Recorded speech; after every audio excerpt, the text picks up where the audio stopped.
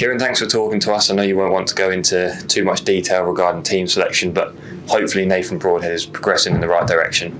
Yeah, the whole group's in a good way, really.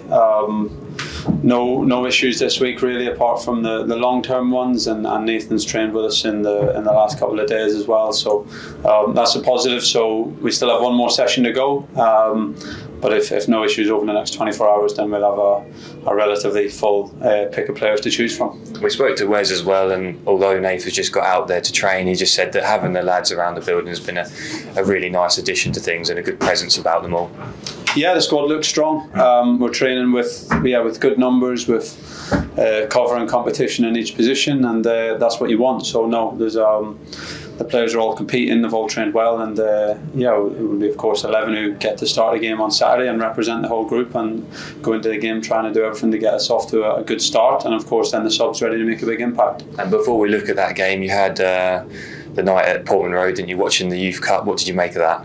Yeah, it was really good. I enjoyed it. I think hopefully everyone there would have enjoyed it, or apart from the very cold weather. No, I thought credit to Sam and to the players and everyone involved with it. I thought it was a good performance. Tough game. Of course, Nottingham Forest, I watched them in the final last year against Man United, so it was never going to be an easy game, but it was a really good competitive game.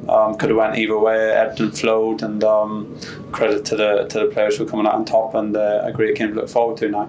Oxford this weekend, it was great scenes in the away end last year. What do you expect this time around? Yeah, it's a good challenge, a good game, and we need to be ready for everything. You know, it's we've played them a few weeks ago, but it doesn't have too much bearing on our mindset going into this game. Every game lives its own life. It'll be a difficult game, but one that we're looking forward to. As you say, the away end there is really good. You know, they're crowded into that corner, really vocal. Again, a great away turnout expected, and we're just looking forward to getting there now. You know, it's been a good training week, but a long training week waiting for the game to come on Saturday, and everyone's itching to go. I was going to say, with the way the fixtures fell, that's the most recent, or the closest gap between the two games, isn't it? But you said not too much bearing on this time around. No, I think of course, you know, there's different bits you can take from it, and tactically there'll be bits that are the same, and probably bits that, you know, the teams might try and change.